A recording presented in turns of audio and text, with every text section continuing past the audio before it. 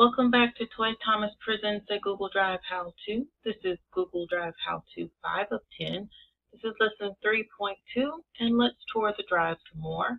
We're going to be working in Chrome. You can use whatever browser you're most comfortable with.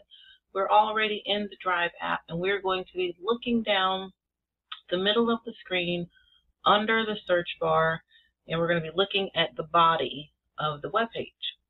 So the first thing we see is My Drive with the drop down, and this has the same options as the add icon.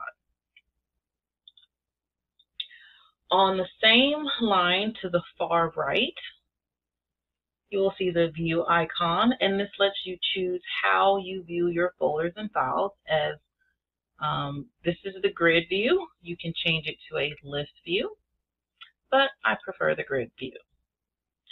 Next, we have the details icon, and you click to see details about your files and view your minute-to-minute activity in the app. So details would be here, and this is your minute-to-minute details that happen in the app. All right, so then you would go down under My Drive. You now see folders. This is where folders will appear. You can drag and drop folders into other folders to easily create subfolders.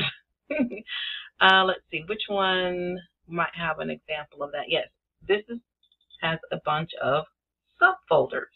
Yeah, so I'm going to come back here.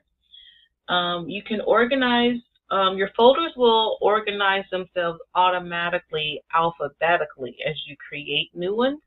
If you want to control the order of your folders, consider numbering them. And as you can see, I've numbered some of them and some of them I haven't, just to show you that example.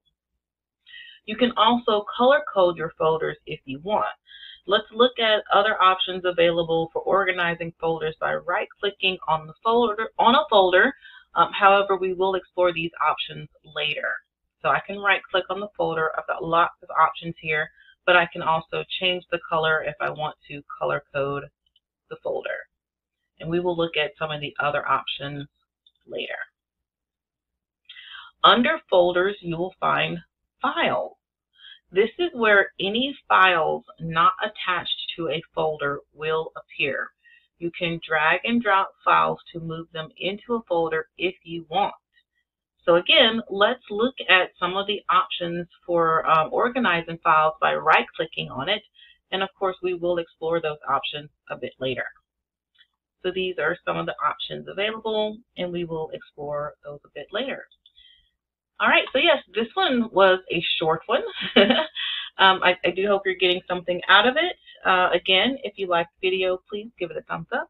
Don't be afraid to share it if someone else might find it helpful. I'll continue posting these on Tuesdays and Thursdays, so please consider subscribing and giving a thumbs up so that you receive notifications. Again, I apologize about the comments. They are an exclusive feature for my patrons, and if you'd like to leave me a comment, you can check my About page, you can visit my website, or you can become part of my community at the creator or tribe level.